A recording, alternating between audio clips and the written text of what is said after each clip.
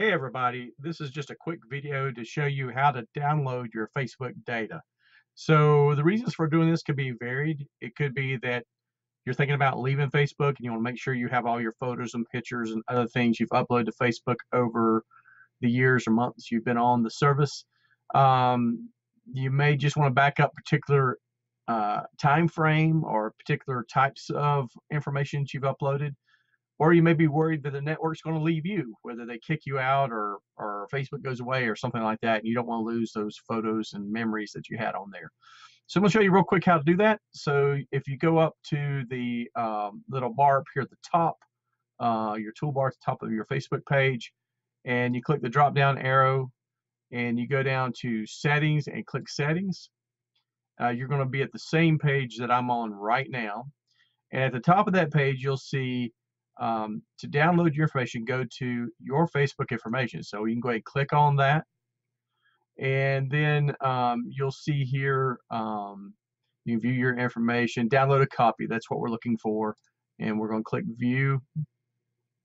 And here you can set the dates or times that you want to download if you don't want to do your entire history. Or you could just say all my data. And the type of format that you want it to be in. I'm not sure what JSON is, so I'm just going to leave HTML checked. And then the quality of the media that you're downloading. And I left mine on high. And then you can choose the types of stuff that you want to download. I went through here and I only picked things when I did mine that I felt like were important for me to keep, like photos and things like that. I didn't really care about much else. So if you want to keep a friends list or something like that, you can download that as well. At any rate, the more stuff you include, the bigger the file size is going to be.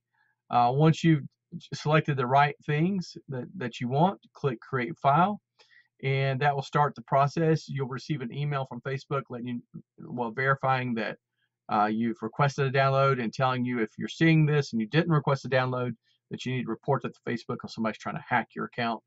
Of course, if you start the download, that's not the problem, right? Anyway, what will happen is once they get the file ready, they're going to send you an email to let you know it's ready for download. You only have a short period of time once they've told you it's ready that you can actually download it before they delete the file off of their servers. Now, that doesn't delete your information. That just doesn't make that file available for download.